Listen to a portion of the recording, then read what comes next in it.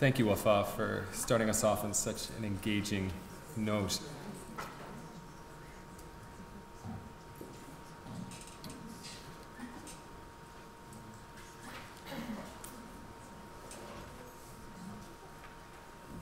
Our next speaker is artist Daniel Heyman. He is a lecturer in printmaking at the Rhode Island School of Design, as well as a critic at Princeton University. The title of his talk will be The Iraqi Portraits. Without further ado, Daniel.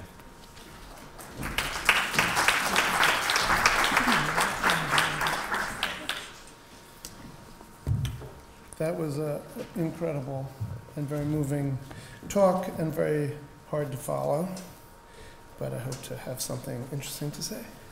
And I want to first start off by saying thank you, Joanne, for your incredibly indulgent work, and Ian for putting this together, and everybody else is coming to participate or to listen to this important talk. So I am going to talk to you about some work of mine that basically started in 2004 and lasted until about 2009 or 10, and some of it's out in the lobby.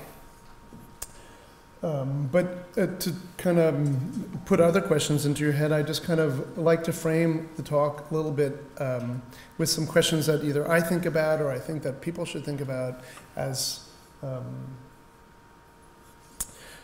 just kind of generalized questions. So the talk is my remarks on truth or knowledge.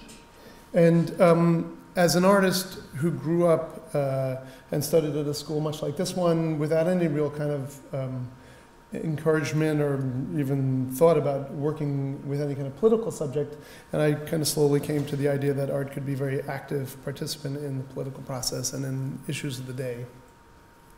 The question that constantly comes up is what is it that makes something art?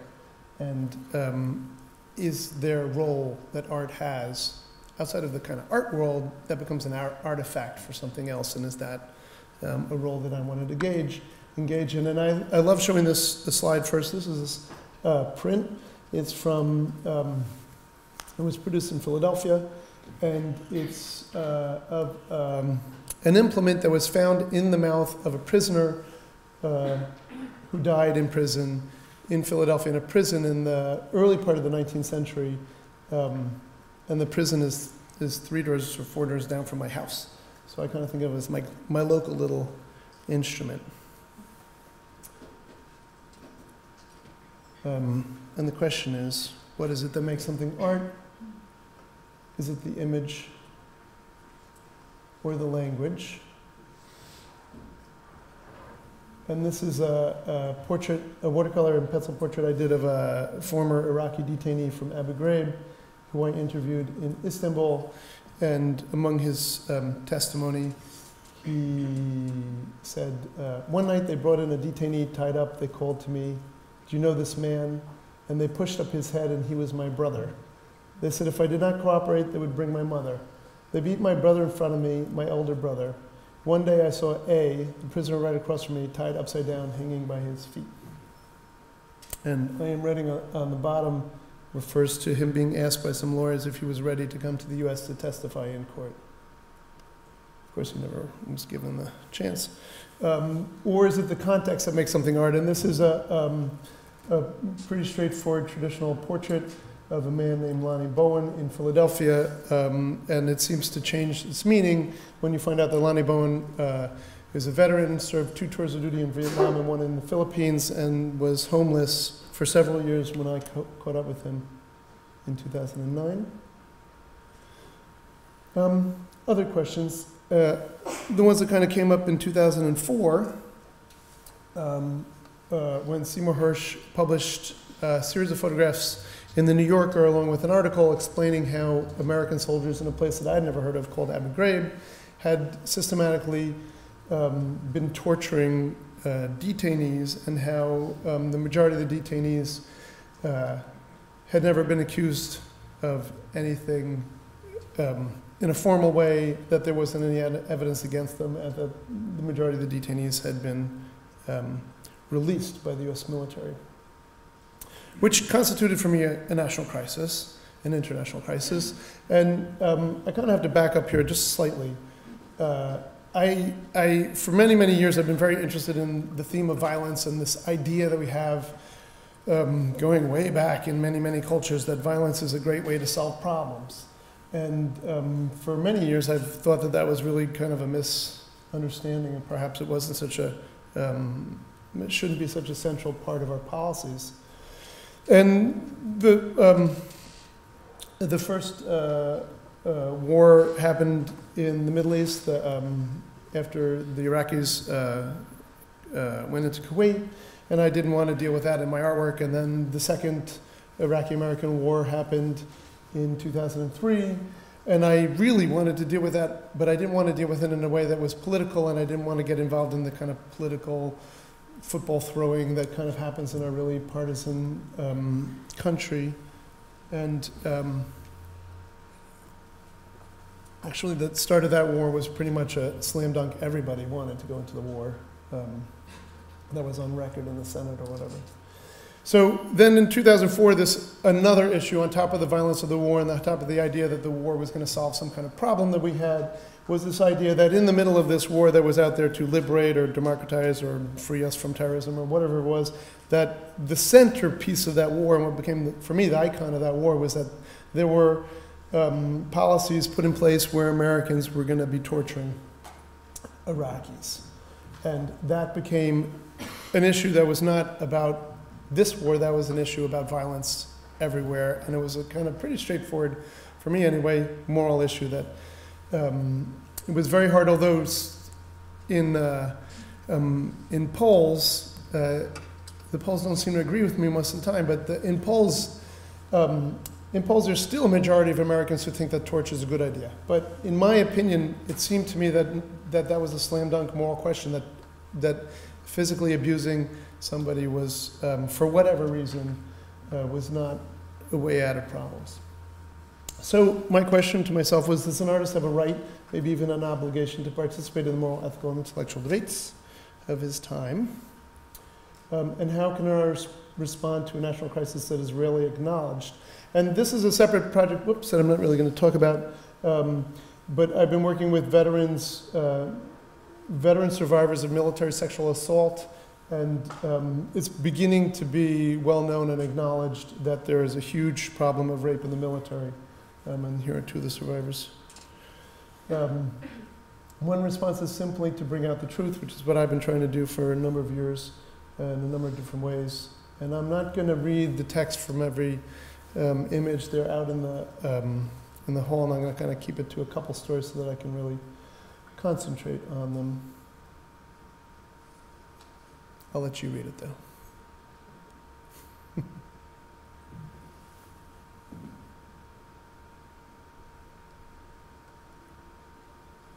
How does an artist bear witness?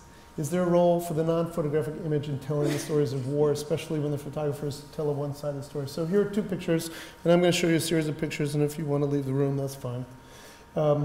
The left is a picture of a former detainee known as the Iceman, who was killed under interrogation and packed in ice in Abu Ghraib because they didn't quite know what to do with him or how to get him out of the prison. And that's an American soldier known as Sabrina Harmon giving a thumbs up. And on the right-hand side is another kind of infamous icon of the war. That's a pile of Iraqis who are naked. They have hoods over their heads.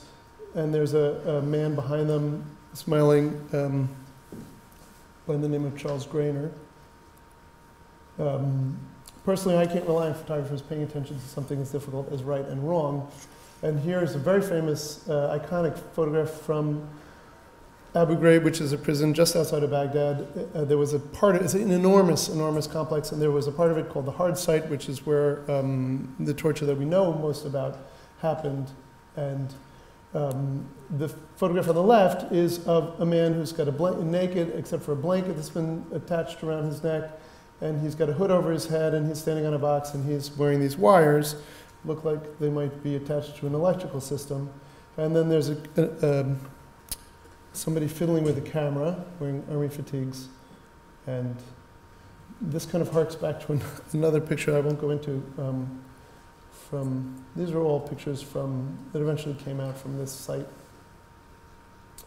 of the hard site and what to do about it. So when these came out and shocked everybody, myself included, of course, I had no idea what to do with them. It kind of was such a, like, you know, the war was horrible. I had spent a lot of time in the 80s talking to people about another war, one that happened in Europe, and knew that war affected people for many, many years. And I knew that there was, you know, this very driven American propaganda trying to convince us that the bombs were going to be surgical and nobody was going to get hurt, and that, you know, it was going to just take out the bad guys and then the good guys, and things were going to go on, and, you know, democracy was going to flourish and all that kind of crap. And so I wanted to somehow bring in some other idea about the war, and I started making these paintings, which are extremely confusing and hard to look at, and have only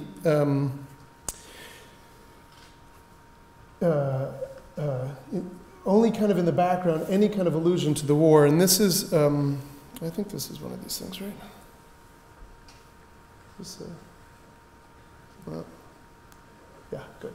So this is a painting of all sorts of different things that I love: Hokusai paintings and Indonesian puppets and architecture from France. And then in the back, there's this very unreadable image from a Japanese print that I happen to have collected, and it's of a soldier who's holding this woman down, and there's another soldier outside the frame of the picture who's raising a sword to decapitate her. And I started making that as this idea about the war was out there, but really we were so distracted, and we were really told to go shopping, and, you know, don't really pay attention, and the costs were down the road, and there was such a willful, immediate amnesia about what we were doing.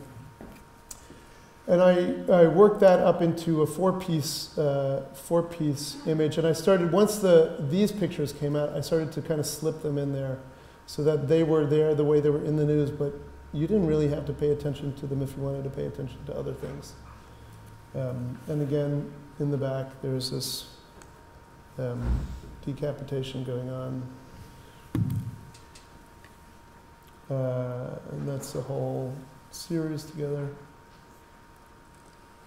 This is, I'm going to go through these kind of rather quickly. This is 2004, 2005, and I was working in this vein of making very large, very confusing pictures, which kind of, for me, mimicked the media, the internet, the political talking heads, the newspapers, everything that goes on in this big society, and then kind of would slip in these images of this war that was going on here.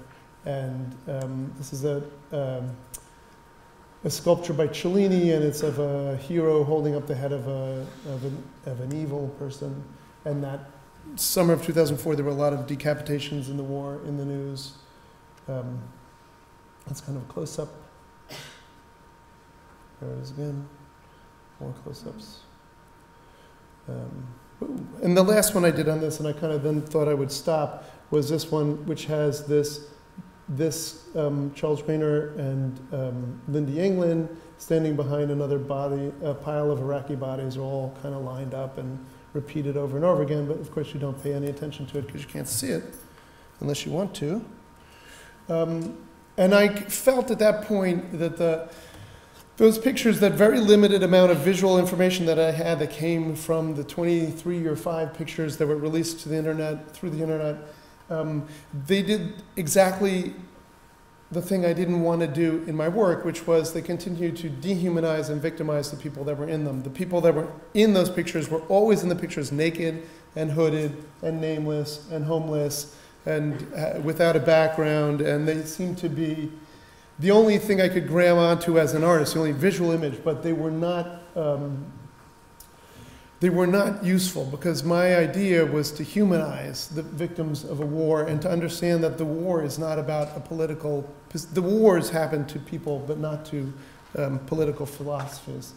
And so I was kind of giving up the idea. And then I met this incredible human rights lawyer who lived in Philadelphia named Susan Burke. And Susan Burke was, I think, an exceptional person, is an exceptional person. She's a lawyer who was working on some big pharmaceutical cases and kind of listening to what was out there and thought to herself that there was torture going on and started to investigate torture even before the news came out about torture. Anyway, Susan eventually did a lot of research, hooked up with a guy named Sharif Akil in Detroit. And it's a much longer story, I can tell you that later, but and got involved with suing on behalf of the Iraqi torture victims. And her idea was that I was talking about this morning at breakfast, that lawyers are incredibly good and trained at talking to other lawyers. They have this language all by themselves, and if you ever listen to them, you can't understand a word unless you're trained in that language. And that language is incredibly important for bringing a certain kind of justice to light.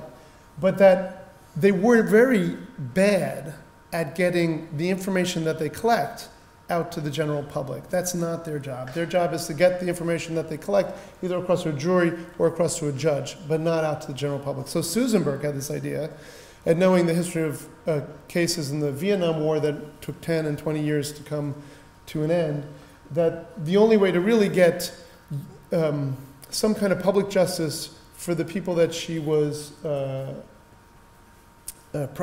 prosecuting on behalf of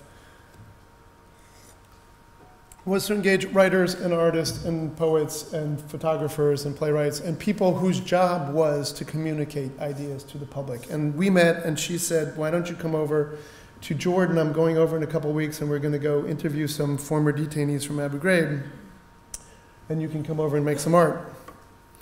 And I thought, sounds like she knows what art is, so I decided to go, and I took over a bunch of copper plates because I'm a printmaker and I teach up here at RISD printmaking, and I thought I should make some after a while. And the copper plate, the kind of printmaking I was doing was called dry point, which is, I kind of chose it because I was a little scared if I did any other kind of printmaking, either I would lose the information because it can chip off in different methods of the plates before you get it into acid when you get back home, or if I was going to do drawings and things, I was very worried that things were going to get confiscated, that I wasn't going to be able to bring it home if it was really visible. And at dry point, you scratch into a copper plate and you really can't see it.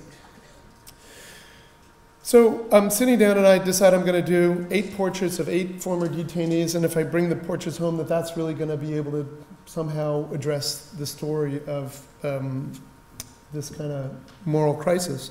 And I'm doing this portrait of this young man who's telling me this horrendous story about being arrested in the middle of the night and brought to an airport detention center and interrogated and stripped and handcuffed and put face down on the ground and put in the back of a truck and driven around and all these terrible things. And I thought to myself, God, I got his nose wrong. I mean, it looks like, here it is. See, this is really wrong here. And this is too small. And I wish I'd gone to art school. And I thought, at the time, I thought, it's so, like, it just clicks, it's so irrelevant. The thing that's relevant is the testimony that this man is giving to me, and I have to bring it back in the artwork. That's the only thing that I really can do, other than bring back his face, which has been hidden and blocked and negated. I can bring his face back and his words, and so I started to copy the words of his testimony into the artwork. And I did that for the next 5 years in various media, and I'm going to show you some of them. But I'm going to tell you this story first because this one's really moving. Are we up to the, yeah. That's the first one, right? Okay, great. So this, I listened to testimony of over 50 people that were detained at Abu Ghraib and other prisons in Iraq. And all of whom, in order to participate in these cases, and there were about 200 plus or minus Iraqis that participated in the cases that were run by Susan Burke and Sharif Akil. And in order to participate, the plaintiffs had to have documentation from the US military stating that they had been arrested by mistake, that there was never any evidence against them, that they'd never been accused of anything, and that they were released free of any charges. So as far as I was concerned, I didn't need to do any background on these people. Background checks. No, I'm not a journalist anyway, so. Anyway, this guy comes in. This is the first session of interviews, the first week of interviews, and we've already heard from his nephew, who was arrested when he was 16 and kept in Abu Ghraib until he was 17 and a half or so, for about a year and a half. And then the uncle comes in, and he tells us this incredible story about he and his wife and his 5 children and his brother and his wife and their 2 children, and the parents lived together in a house that had been in the family for 10 or 11 generations. They weren't really sure. It was outside of Baghdad. And the house was on a kind of dirt road, and across the road there were these 2 little shacks, and one of them had sweets and the other one had sodas, and they kept them locked, and it was Ramadan, and the family was gathered for the holiday meal, eating inside, and the kids wanted to go across the street to get sweets. So they gave the kids the keys, and the kids went across the street, and when they left the house, the uncle, the man, told me, we heard an explosion go off. So I went outside and I saw that 2 of my sons, a 9-year-old and 11-year-old, had been killed in an explosion of a bomb. And I didn't know what to do, and I picked up my son. And he said, and this happened many, many times. A bomb would go off if there were American soldiers in the area. They would kind of round up all the men in the area and take them in for questioning, figuring somebody knew something about the bomb going off. So here's this guy whose 2 kids have just died. And he picks up his son, and a soldier comes at him, and there's a helicopter that's kind of hovering over him. And he says he's held up his son to the helicopter, and he said, "This is my son. This is my son." And he said he didn't know what to do. He didn't know how to put the son down. He just kept saying, "This is my son." And then the soldier came over and made him put his son down and handcuffed him and put him face down on the ground next to the body of his dead son, and then was communicating with the helicopter and saw that his other son had been decapitated, and he brought the head of the other son over and put it next to this guy. And this was the first 30 minutes of a 6-hour or so interview. And I'll tell you that nobody listened to the rest of the interview. I mean, we all took notes and we made pictures and everything, but the idea that this guy, this really human story of this guy's loss, was kind of followed by this incredibly inhuman story. I mean, they're both inhuman, of him being kept in Abu Ghraib's hard site for 135 days and tortured. It just didn't make any sense, and it didn't make any sense. It still doesn't make any sense. I'm going to kind of skip over this. This is, I believe, the title of this show out there comes from this portrait here. I'm sorry it's difficult to start.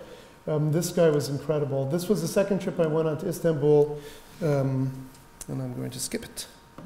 This is after night dinner we would go out, and then we come to, there's a large book out in the hallway, and I kind of want to tell you about that. So this is a very infamous picture, and it shows an American service person on the left in Lindy, England, and a faceless guy down here naked, doesn't look like he's doing too well.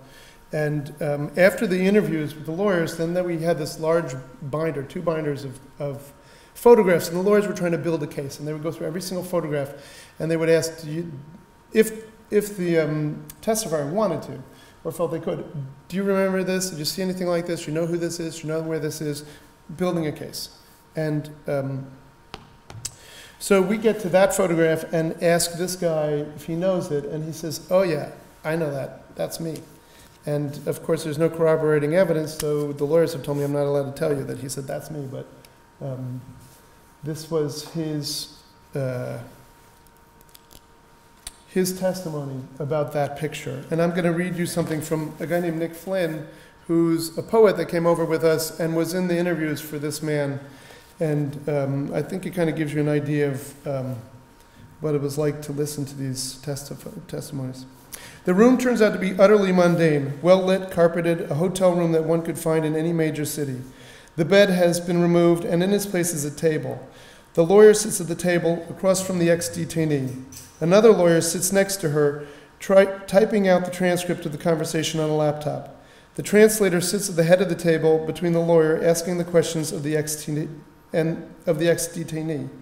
There is also an artist present, seated away from the table near the window, painting a watercolor portrait in a large book, his pages folded like an accordion. When he isn't painting the portrait, he fills the white space around the painted head with bits of what is being said. The seat next to the ex-detainee is empty, and that is where I sit, my notebook open. It is likely that you have seen the photograph of the naked man being dragged by a leash out of a cell by a girl named England. Let's call him Amir. This is the third time the lawyers have met with Amir. The first time was in Amman, Jordan, where he told about his years in Abu Ghraib. The second time was 6 months ago in Istanbul when a team of doctors examined him to corroborate his scars. This time is for him to look through the binders of the now infamous photographs to identify who and what he can. A painting on the wall behind his head depicts a scene from Turkey's past, peacocks and lions mingling together. It is only a year since Amir was released from prison. The soldiers called the day of his release the Happy Bus. Tomorrow you go and ride on the Happy Bus, they told him. Today, a year later, Amir shakes his head as he looks at the photographs of himself from that time. I cannot recognize myself as that man, he says. Can you?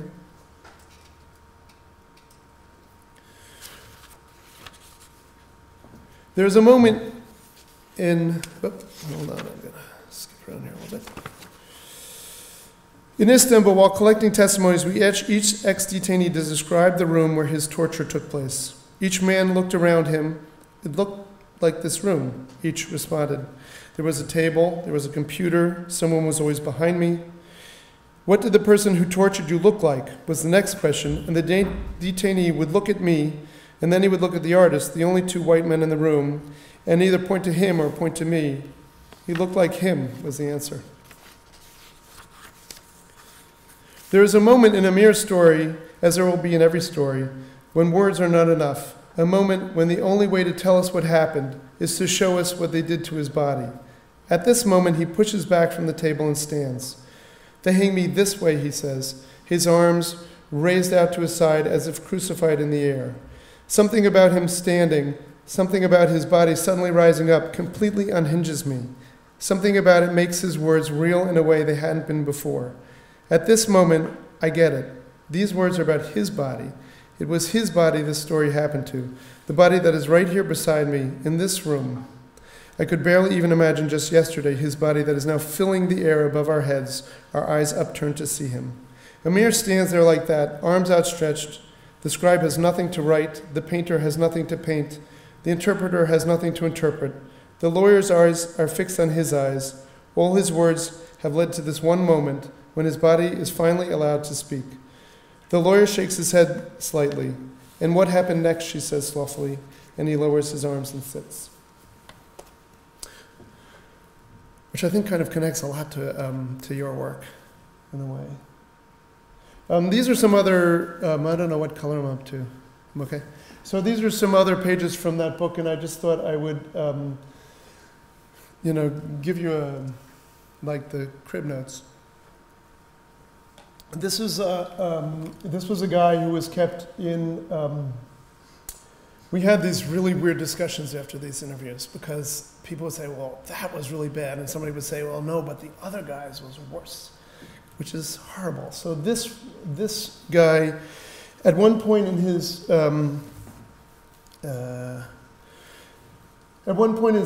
detention in Abu Ghraib, he was put in a box 2 feet by 2 feet by 6 feet, a big black box, and he was handcuffed with his hands behind his back, and he was kept in that box for 16 days. And every 3 days he was taken out and given an IV drip. And once a day he was taken out and allowed to go to the bathroom. On the way to the bathroom, they would put his head under a big bell and they would ring it so that he said at that point he couldn't walk. They would drag him to the bathroom. That was pretty horrible. And it kind of reminded me of some studies I did when I was in college and after college when I was in Europe listening to stories about World War II and the Holocaust.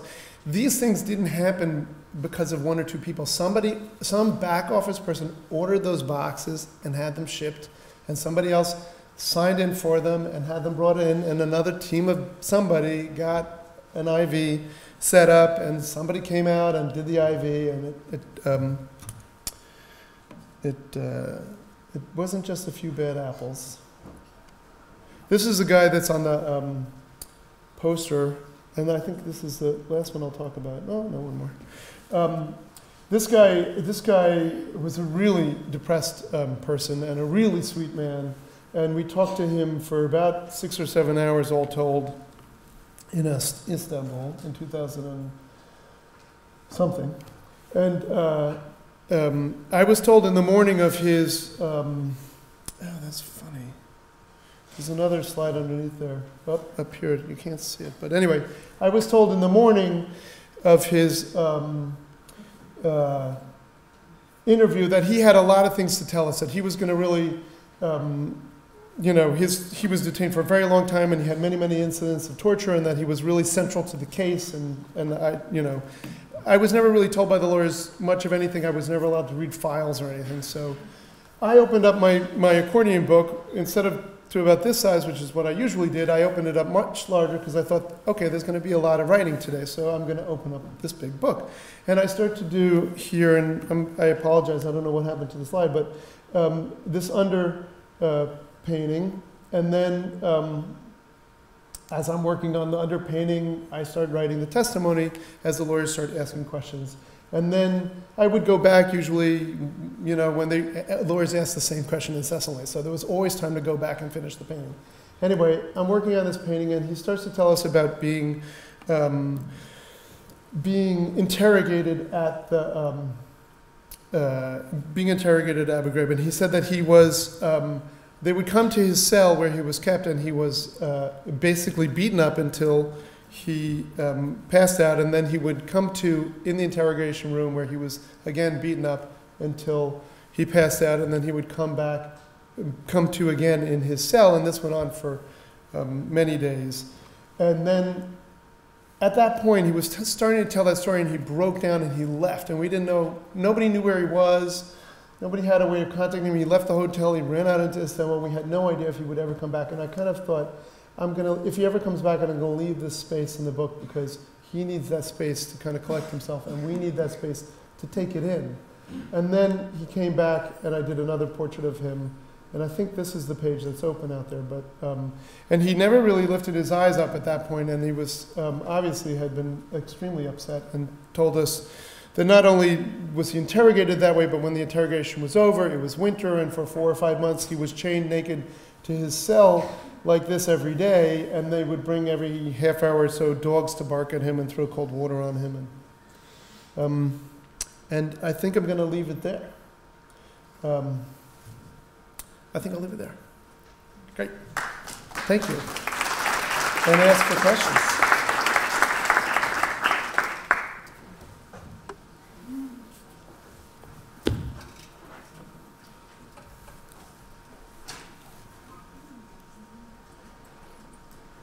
Yeah. How did the prisoner get out to Turkey from Iraq? Who got them out? The lawyers, when they started working with these cases, one of the lawyers is an Egyptian American. And so initially he went over to Baghdad and hired 2 local Iraqis. One was a veterinarian who had no employment because the veterinary clinics closed down at the war. And the other one was just a kid in college.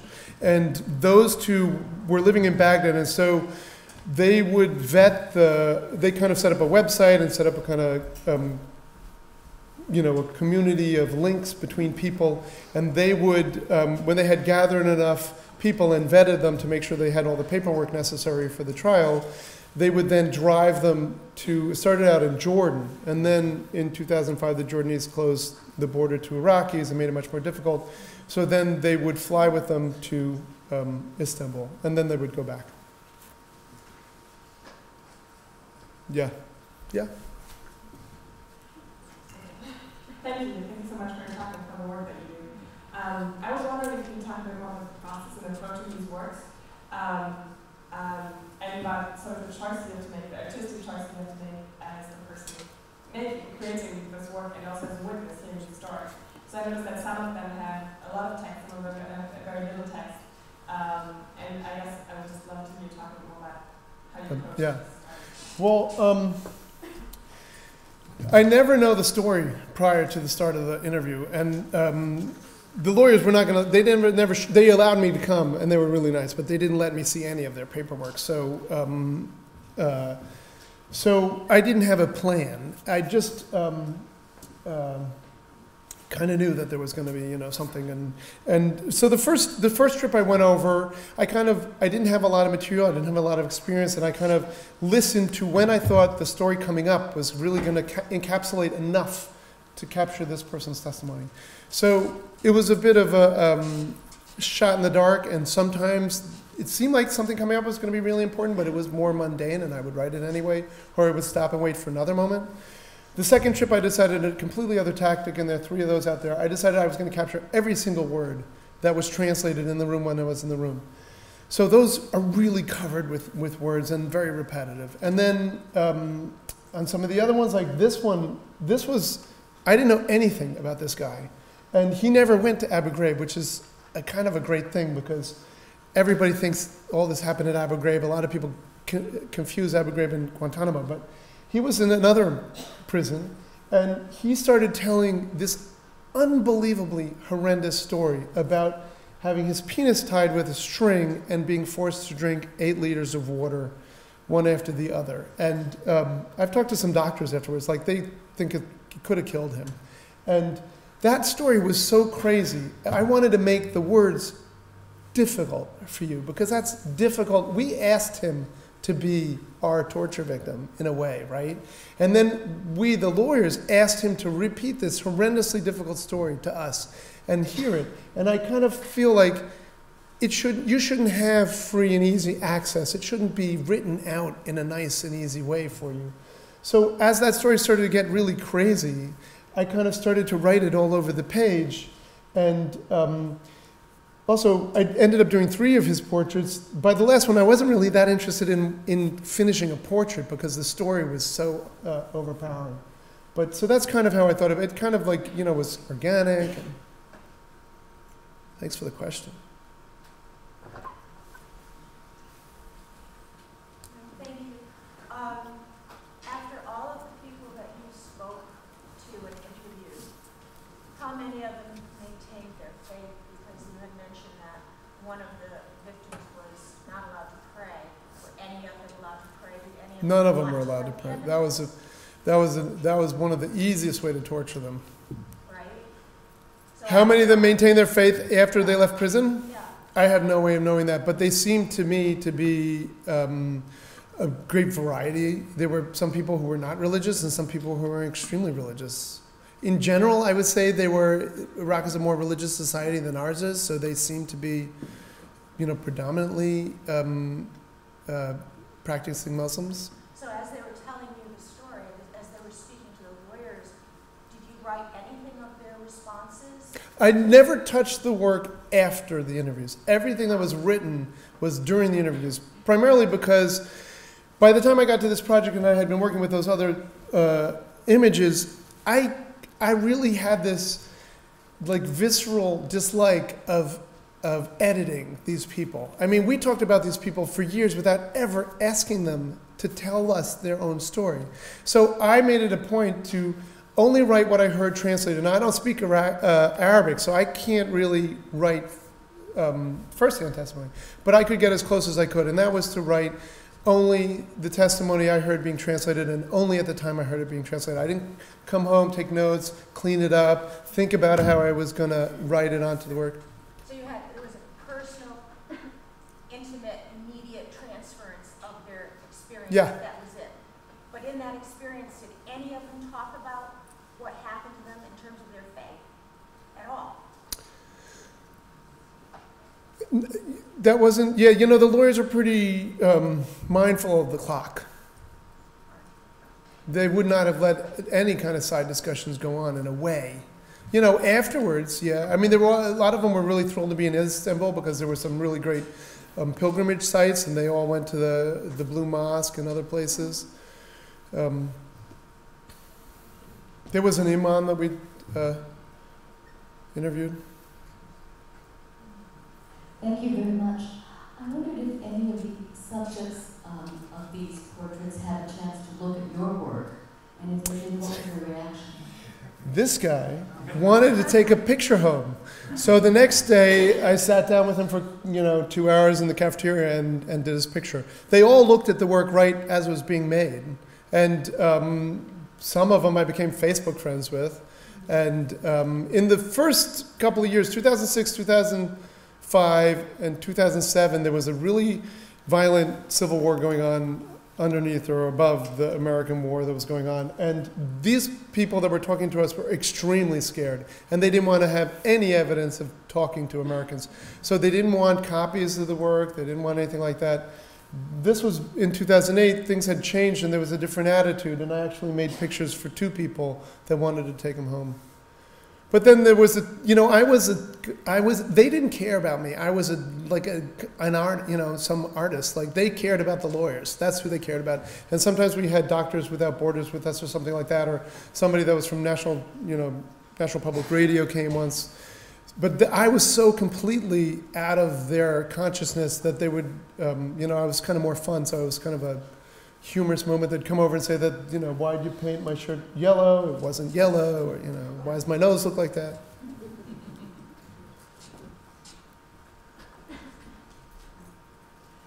Hi, Daniel. Hi. I have a question about something that you said, but I want to frame it in the context of something you and I shared several years ago. So my question is, how do you feel about the comment you made that you can't see it unless you want to? And I want to frame it in the context of bearing witness and being an observer, you bearing witness and the viewer, the viewer of art being the bearer of witness. So you exhibited some of your work at Art Gallery at our university 3 years ago, and we had a very different experience than the woman who sat behind me, who made a comment about veterans appreciating the work of our previous speaker. In our university, our veterans and family and friends of those veterans took a great deal of exception to that exhibit, and we had to deal with a lot of fallout from that exhibit. And what came of it was understanding that what you brought to us was bearing witness of something, and the difficulty that was there to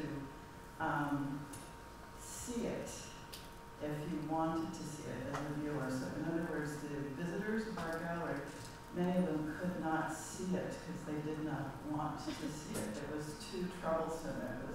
Veterans could not handle seeing the testimony. So so I want to know, what have you experienced about people being able to see it or not see it unless they wanted to? That's a complicated question. I don't know if I really have an answer for you, but I think that 3 years ago in this country is a different time and place than today. And I think that there's more distance, and I think that there's, there's a little bit more of a, the political class has closed the book on this war, and there is no discussion whatsoever about torture in Iraq. But the rest of the country, I think, is a little bit more able to look at that war as, as a foreign policy failure that is as big as Vietnam. And there's more willingness to look at that face to face. I don't know if that pertains particularly to veterans, but I've done a lot of work with veterans since then, because I started working with these MSA survivors. And the veterans that went to Iraq, I don't know how to answer the question. I don't want to speak for anybody. There have been times when I've had hostile audiences. I don't expect one at Brown. Well, I think the point is that you present a personal experience, and at that time there was already papers of record, like the New York Times had already documented so much of this, and it was interesting to see young people, students, and adults who were veterans who really they could not see it. Well, in 2004, Seymour Hersh publishes an article. There's nothing new, really, that's come since then. It was all there in front of our eyes the whole time. And still, we re-elected the government that brought us there and supported the war, and, yeah. Hi, Daniel. We have a question from one of our remote viewers in Tehran who would like to ask you whether you think that art can have a tangible role in exposing the truth in the way you've tried to do here. And sorry, the question is coming from Hala on art. Oh, great. Well, thank you for the question. That's great. Yes, I think I like the question a lot because I do think that art has a very tangible role in exposing truth. I don't think, personally, that art has much of a role in changing political policy. But yes, I think art is a great place to witness and to witness. Art, you know, artists are the unpaid outsiders. They are not part of any establishment, the good ones anyway. And their job is to look at their time and some way make sense of it. You know, the world is basically chaos, and an artist is basically trying to understand the chaos. So I think that, you know, art is a great kind of place to think about and witness truths. Okay. Good? Thank you.